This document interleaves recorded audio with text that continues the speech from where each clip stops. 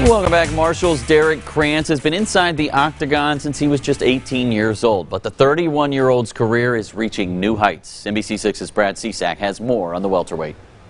Derek Krantz is no stranger to the inside of an octagon. I started fighting in 2006. That first fight was right here in Shreveport. Luckily, I came out victorious because I was out of shape and had no training, and the crowd and just the experience and the pleasure I got on my father's face after winning that fight, just it sank in that this is what I wanted to do. Krantz has been fighting ever since. His career has taken off in the last couple of years, and he is now on the verge of reaching the UFC. My mind's there. I'm 31 years old. I've got a great wife, kids, a house. You know, I'm pretty set foundation-wise. I just now I want to chase that dream. That dream is reaching the UFC, and now the welterweight will get his shot.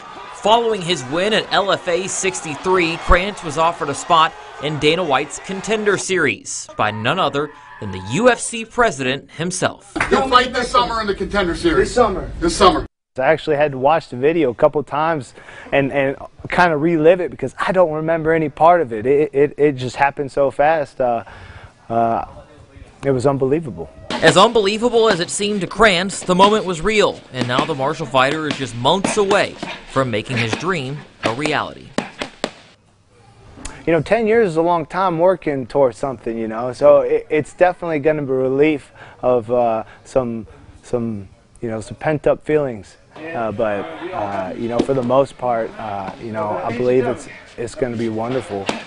Reporting with the Derek Krantz training camp, I'm Brad Cisak. Now, we're not going to have to wait long to see Krantz on the big stage. The third season of the Dana White Contender Series debuts on June 18th.